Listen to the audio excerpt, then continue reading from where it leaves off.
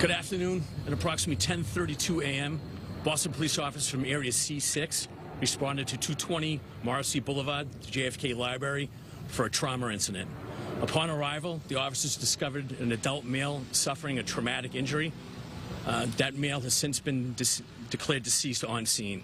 At this time, it appears it's going to be a tragic accident. I'm here with District Attorney Kevin Hayden, sir.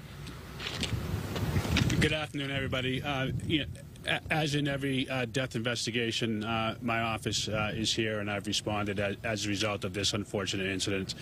Tragic indeed, obviously, for this gentleman.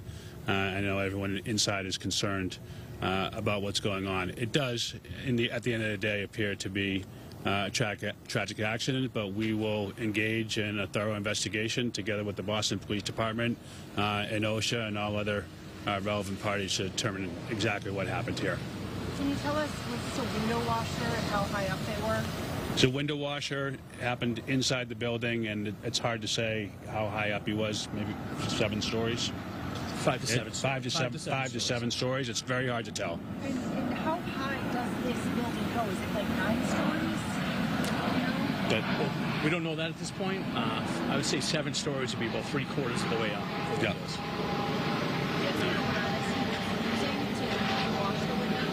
We're actually looking into that now. A lot of information is being processed. Yeah. There's a lot we still have to determine here, and that's what we'll be working on and what OSHA is working on right now. Was he working solo, or is there any other workers in the company? Those are all things we're looking into right now. Thank you, everybody. Thank you.